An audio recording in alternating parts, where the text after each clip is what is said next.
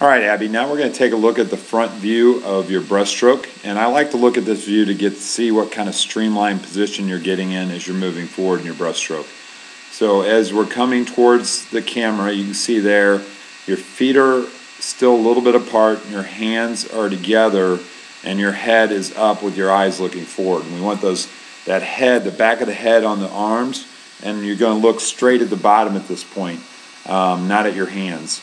And then as your feet are still trying to get together, you're starting your hands out a little too early. So at this very point, those hands want to be straight in front of your eyes as you're finishing that kick, and your eyes should be down at the bottom. So I see you looking straight at me, and you should be looking straight down. I should see only the top of your head at this point.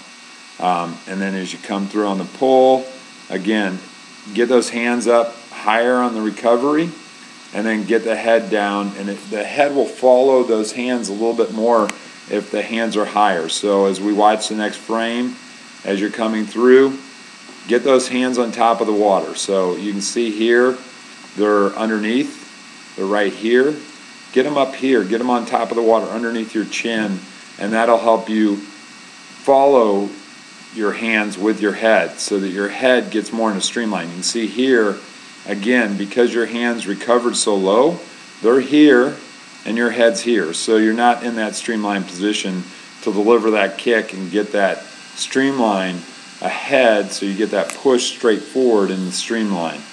And you're just kind of a little bit off that line. And again, the eyes are forward and they should be straight down. So as I'm looking here, you're looking straight at me, and you should be looking straight at the bottom. I should see the top of your head, and you should be looking right down at the bottom of the pool. As you start your arms out, this is pretty good though. You turn your hands out, and then you get your elbows bent, and your hands are just slightly outside your elbows, which is very good. That's a good position to have power in your pull.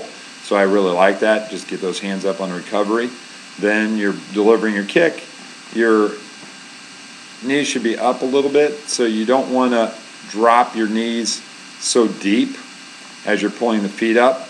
You want to try to keep the knees hidden, so you keep them a little bit more behind the body and pull the feet up towards the hips, not the knees. So you can just see your knees are down a little bit, but they're close together, so that's not a bad position to be in.